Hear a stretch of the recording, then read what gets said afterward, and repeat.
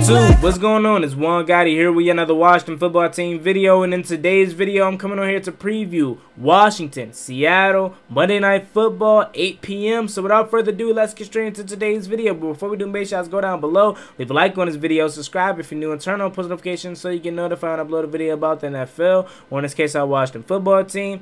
Let's get straight into today's video. So Wilson, Heineke, prime time, 8 p.m. Both teams fighting for their season. Washington coming in off of a big win versus the Carolina Panthers, 4-6, very much alive. Seattle, on the other hand, fighting for their season as they lost yet another game to the Cardinals last week. And mind you, no Kyler Murray, so that team is really distraught right now. They're 3-7, but again, they can be very dangerous because they still have Russell Wilson, they still have DK Metcalf, and they're fighting for their season. So that's where pretty much that scares me right there.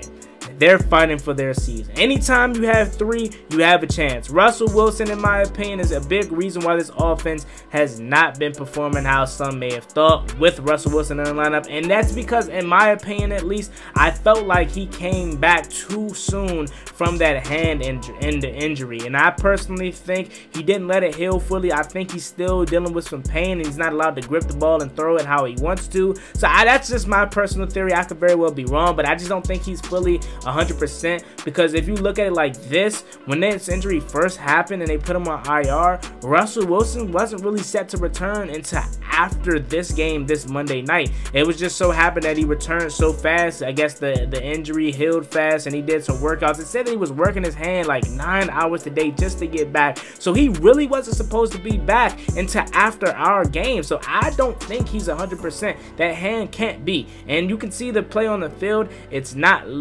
looking like he's 100% at all, and he's playing a big role in this lack of success what Seattle is having this this season. And honestly, a lot of people were saying their offensive coordinator is pretty bad too, so it's just a whole debacle going on with Seattle.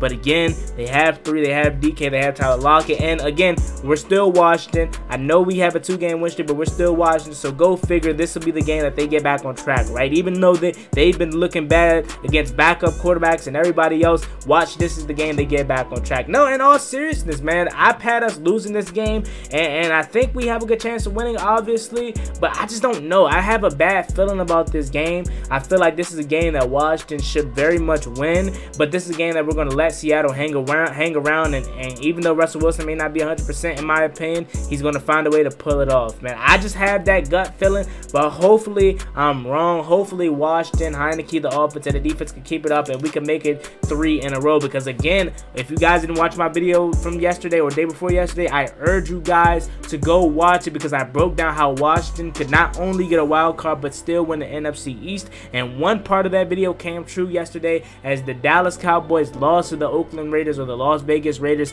in overtime on Thanksgiving. So if you guys don't know, and I'll give you a quick synopsis, if Washington wins their next 2 against Seattle and against Las Vegas, and the Dallas Cowboys lose their next one, because they already lost their first one to Las Vegas yesterday, if they lose their next one to New Orleans, that puts them at 7-5, and if we win our next 2, that puts us at 6-6, and that showdown December 12th against the Cowboys at home at FedEx at our crib could be for first place. So it's a huge game, and Dallas, they already held up their end of the bargain for part 1. Now it's time for us to hold up our end of the bargain on Monday Night Football, where we need to go beat Seattle. But again, I want to win. I hope we win, and I pray that we win. I'm going to be rooting for us to win. I just don't have a good feeling about it. Now, let's get into a reason why I'm starting to somewhat come from out of that not having a good feeling stage. So let's read this injury report per John Keim of today's practice. So practice report: did not practice Sam Cosmi, Tyler Larson, Ricky Seals-Jones. That's not good for Sam Cosmi's part. But again, when we have so much depth at the offensive line, these injuries, they don't scare me as much as if it was any other position, because this is the position group that we have the most depth in. Sam Cosmi goes down, okay, boom, we just put in Cornelius Lucas, you know what I'm saying? And then if Tyler Larson went down as he did, Wes Welker stepped right in and played well. So I'm pretty cool. Obviously, I would love to have Sam Cosmi, but I'm pretty cool with how this injury report is for the people that didn't practice. Ricky Seals-Jones, he didn't practice. Again, he's dealing with the hip, but hey, we might be getting somebody else back. Logan Thomas. Moving on to limited now. Running back Antonio Gibson, Cole Holcomb, Adam Humphries, J.D. McKissick, Curtis Samuel, Brandon Sheriff.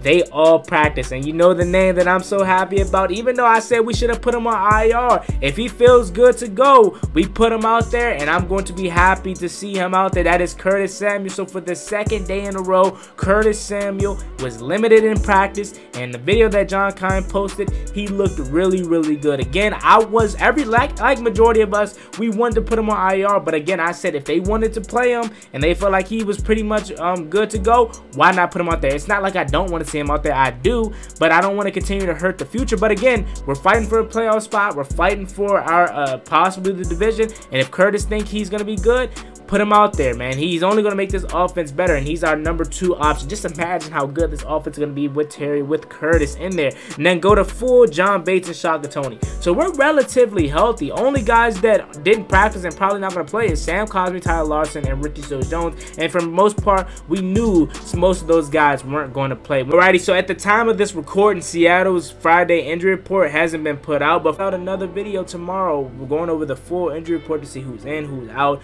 Again, we have another day to rest due to us playing on Monday, so it's no rush, you know what I'm saying? But as of right now, Seattle's injury report isn't out. But for us, again, I think we're coming in here relatively healthy. We're getting the guy back in Curtis Samuel. Hopefully he looked really good the last couple days. And Logan Thomas wasn't on that list, but he did practice, so I still have high hopes for Logan Thomas possibly playing. But other than that, man, that is just a good injury report. Now let's get into how we could win this game. We got to get pressure on Russell Wilson. It's simple as that. We got to get pressure on Russell Wilson. He hasn't done good against the pressure. And again, I don't think that hand is 100%. You know what I'm saying? Their weapons are offense. DK Metcalf and Tyler Lockett hasn't really been involved in the offense at all for the last couple of weeks. Alex Collins doesn't scare me as a running back. Chris Carson is not playing. So I think we're in a good shape. When you look at the defensive side of things, Carlos Dunlap is another guy that's really good. But other than Carlos Dunlap and Jamal Adams and Bobby Wagner, they really don't scare me, guys. You know what I'm saying? But again, these are the most scary games. When you have players that don't scare you, those could be the most scary games, especially for this team that's fighting for their life. This is why it scares me so much. Not only because they have Russell Wilson, even though he may not be healthy, I'm still scared of him. They are fighting for their lives, guys. They're worse than us as far as fighting for our lives. Now, we're fighting for our lives. We're fighting for our season because we can't lose much. But these guys, they literally cannot lose anymore. If they lose, their season is literally done. So they're fighting for their lives. I don't want anybody to come in this game thinking it's going to be a piece of cake. I pray that we blow these boys out, but that's not going to happen. We're not a team that really blows teams out, especially a team led by Pete Carroll and Russell Wilson. They're not going to let that happen, man. And then, again, they're fighting for their lives, man. They're 3-7. If they go to 3-8, their season is done. So we're going to get their best shot, man. So we better be prepared, and I know we will, but I really just want to see us win this game. Because if we win this game, man, that is just going to give this team even much momentum going into the game versus the Raiders. And on top of that, that's going to make this division race even more close. But again, one game at a time. But we have to get pressure on Russell Wilson. Again, they have weapons, but again, they don't scare me on either side of the ball. You know what I'm saying? Outside of DK Metcalf and outside of Tyler Lockett, they don't scare me. You know what I'm saying? A compromised Russell Wilson can get pressure, especially out the middle with Ron Payne, Jonathan Allen. We should be in good hands. Shaka Toney's going to be back, so that's good. But I really like what I saw from Casey Toohill, especially in the run game. James Smith-Williams, he was pretty good too on the edge. And how about Cole Holcomb and Jamin Davis, man, and Landon Collins and Cameron Curl all playing around the box, playing so good on Christian McCaffrey. If we can contain Christian McCaffrey, I'm pretty sure we shouldn't struggle with Alex Collins. Again, they don't have much weapons that really scare me, but again, they have 3. 3 is one of the best quarterbacks in the NFL, so I think they still have a chance, and I'm still scared about this game. I know my boy Pedro was like, he think we're going to win, and he's in the same spot as I was in when we were in Tampa Bay, when I said, I don't know why we're going to win, but I have a feeling we're going to win. That's his stance on this Seattle game, and I hope so, man, but I just don't have a strong feeling about it. I feel like this is going to be one of these games where Washington just doesn't come out looking the sharpest, but again, I hope and pray that I'm wrong, because I want us to come out here and not even make it a competition. Get out into an early lead and run away with it, man. I really hope it's one of these games where we can run the ball well, set up the play action down the field. Heineke could just have another immaculate game, a magical game, or just another type of game from Heineke, man. You know what I'm saying? I want to eat some more W's, man. Although I'm not too confident in it, let's get to my prediction.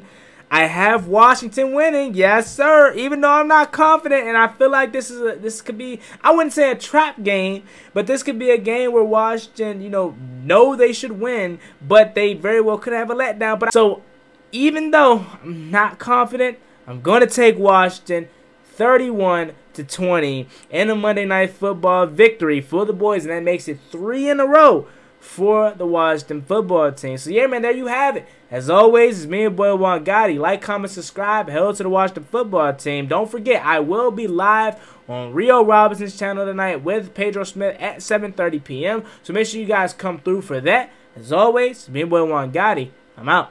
Peace. Cross